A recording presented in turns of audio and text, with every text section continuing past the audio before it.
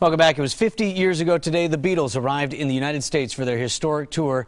And if you're a fan of the Fab Four, we have a concert event just for you. Billy, Ryan, and Matthew McQuiggan are here to tell us about their show yesterday and today, the interactive experience. Thank you all for being here. So great to be here. You guys sat in order. We did. Good job. We tried. Well, Billy, let's start with, give us an idea of the inspiration for your love of the Beatles as younger guys. It was your late father who really got you into it. Yeah, our dad, who passed away in 1996 from leukemia when he was only 42, loved the Beatles. And that's people talked about when he was in the hospital, when he was sick. They would send him Beatles books, and it was sort of always the thing that was around. And our dad always taught us that the Beatles were our long-lost uncles who never sent money. That's right.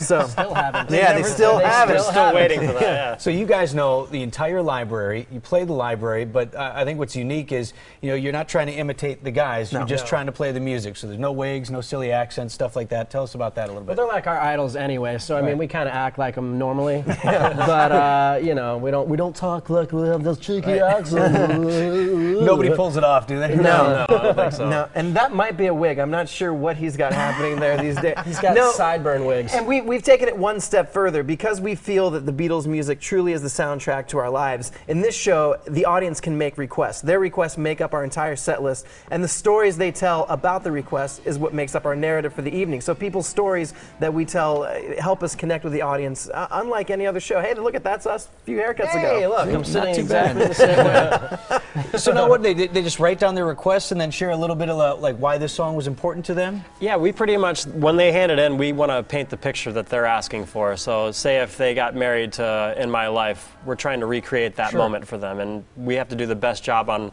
our behalf to make it sound like the Beatles without being them and trying to act like them at the same time. And it puts a little more pressure on us because we sets strive to all the time. and we strive to make the song like they remembered it, as opposed to, hey, watch me, look at this Ringo right here, it's great, So that's really key to us, that we capture. It's more of a Beatles show for Beatles fans as opposed to people that want to see a Beatles performance when they can go see Paul McCartney or Right, Ringo right. since they're still alive.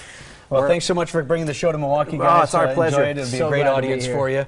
And for more information on it, you can go to Yesterday and Today. Just head to the link section of today's TMJ4.com. We've got a link set up for you right there.